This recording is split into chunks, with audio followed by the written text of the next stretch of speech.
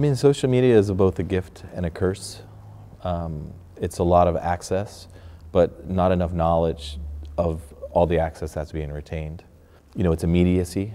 You know, so it's, you know, I put this outfit on, I take a picture, I didn't get enough likes, I changed my outfit. It's taking you away from having your own thoughts and ideas, talking in sound bites, you know, just things like you don't really read in the paper and kind of understanding the story that's in front of you.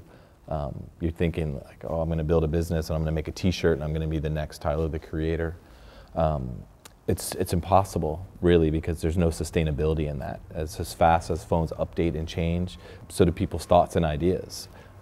So I don't think you can ever really be consistent in your approach if your approach is purely social media. You know, even like somebody who was a blogger, remember bloggers 4 or 5 years ago were like the thing, and now it's, no one cares about that. They want to read a quick feed on Instagram, it's, you know, or Twitter, it's 144 characters, whatever, they're updating it to make it more. I mean, working in music videos for as long as I did, you know, you would see the rapper with the car. That wasn't his car, we rented the car. That wasn't his money, we took it out of the bank and I made fake money.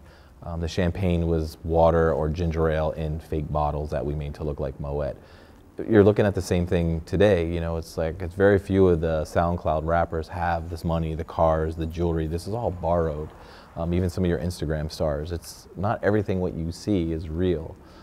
So you have to be very aware, again, of what you're taking in, how much of that is really real, and what is it that you really understand and have the knowledge for. Do you have it to rise above and not worry about what Joe Schmo has, or are you so wrapped up into like, oh, I gotta look just like this guy? Because if you look at it, a lot of people look exactly alike. No one's really standing out. There's not a lot of individuals left in our youth, and that's, you know, that's concerning to me. And not to discourage you from social media, because in certain situations that is your only news feed in Europe when kids are gathering for rallies, or when people are getting the word out to safety in schools, or there was a shooting or whatever. You know, there's a lot of turmoil in the world right now.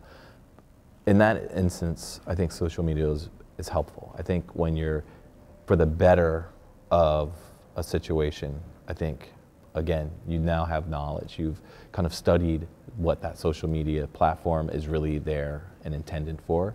There, I'm not so concerned about. I think, again, you got positives and negatives. It's finding really, again, digging in, finding out the positive, getting the knowledge, and then letting it work for you, not against you.